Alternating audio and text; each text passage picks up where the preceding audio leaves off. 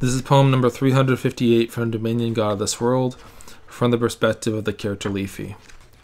I dream of quiet mornings where we fall in love, with the life pushing through the world, joy in our dreams which we surrender, rather than face the firing squad that the world has become.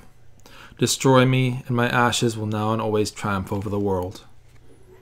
Lives spent perpetually waiting for better days and warmer hearts. Vicious creatures take the reins of our world and pull us, crushing us with every crack of the lash. My heart held close and unleashed upon those who happily made us victims.